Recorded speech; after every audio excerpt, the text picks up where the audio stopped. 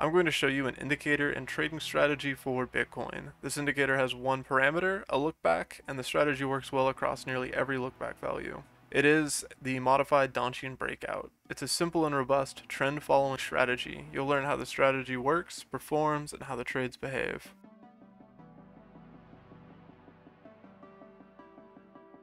The strategy is inspired from the Donchian Channel, which is the trailing highest high and lowest low with a set look back.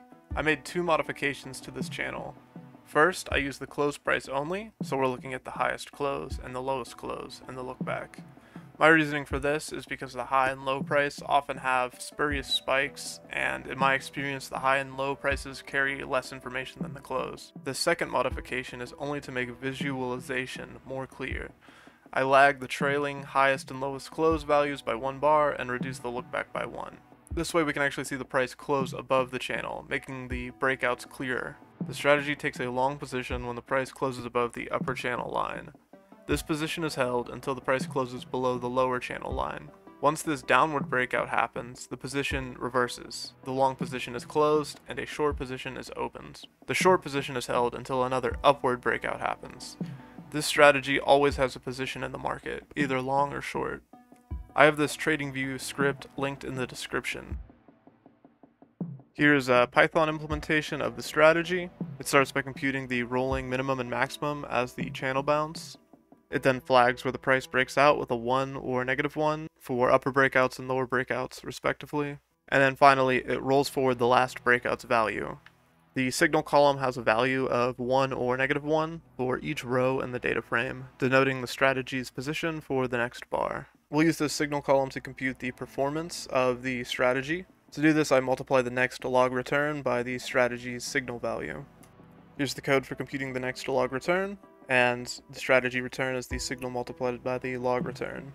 To take into account fees and potentially slippage, I look at how much the signal value has changed from the prior bar, and subtract a fixed amount from the strategy return.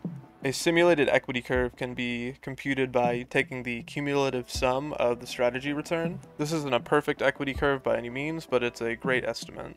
To judge the performance of the strategy, I will be looking at performance metrics such as the profit factor, Sharpe ratio, and Sortino ratio.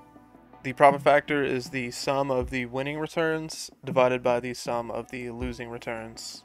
The Sharpe ratio is the mean return divided by the standard deviation of returns. This isn't exactly a Sharpe ratio as I don't include a risk-free rate, and the Sortino ratio is the mean return divided by the standard deviation of the losing returns. The Sharpe ratio and Sortino ratio are often given at an annualized level, which can be achieved by multiplying by the square root of the number of bars in a year. In this video, we're going to look at the strategy on the Bitcoin Tether pair with a 1-hour time frame from Binance.com. We'll be looking at data from January 1st, 2018 to September 1st, 2022.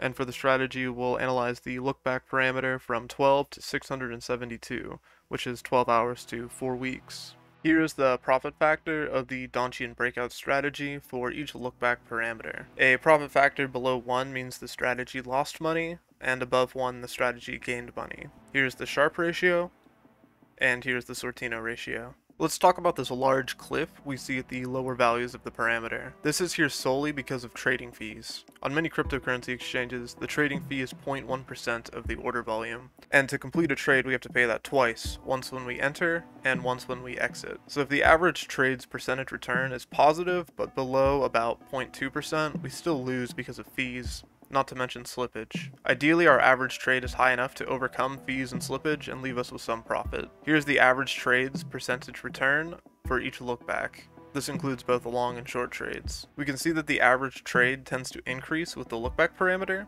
I think an average trade return of at least 1% is a good target to strongly overcome the effects of fees and slippage. The lowest look back value that achieves this is 48. This average trade graph might make the longer lookbacks appear quite attractive, but the number of trades decreases exponentially as the lookback parameter increases. This is why we use metrics like profit factor to compare lookback parameters, not the average trade.